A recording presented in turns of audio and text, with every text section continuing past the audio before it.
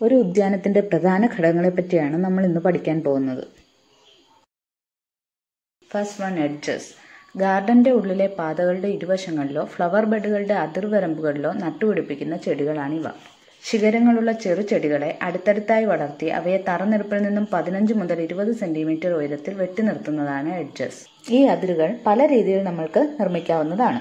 കല്ലുകൾ കൊണ്ട് നിർമ്മിക്കാം, ഇഷ്ടികകൾ കൊണ്ട് നിർമ്മിക്കാം, മുളകൾ കൊണ്ട് നിർമ്മിക്കാം. അതുപോലെ ചെടികൾ കൊണ്ട് നമുക്ക് ഹെഡ്ജുകൾ ഉണ്ടാക്കാവുന്നതാണ്.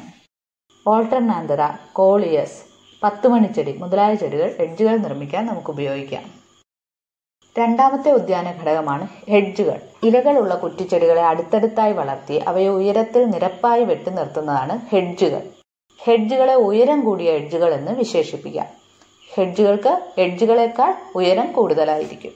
മൈസൂർ മൈലാഞ്ചി അഥവാ ഫില്ലാന്തസ്, ലൗസോണിയ അഥവാ മൈലാഞ്ചി, ചെമ്പരത്തി, ഡ്യുറാൻഡ മുതലായ ചെടികൾ ഹെഡ്ജുകൾ നിർമ്മിക്കാനായി നമുക്ക് ഉപയോഗിക്കാവുന്നതാണ്.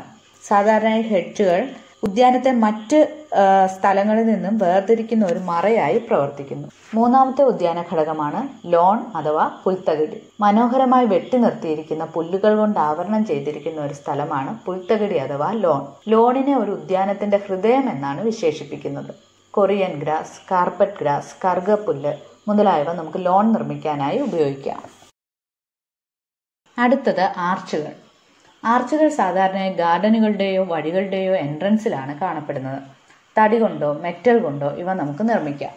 സാധാരണയായി പൂക്കളുള്ളതോ ഇലകളോട് കൂടിയതോ ആയ വള്ളിച്ചെടികൾ ഇവയിൽ പടർത്തിവിടുന്നു. കോളാമ്പി, ശംഖുപുഷ്പം, മുല്ല മുതലായ വള്ളിച്ചെടികൾ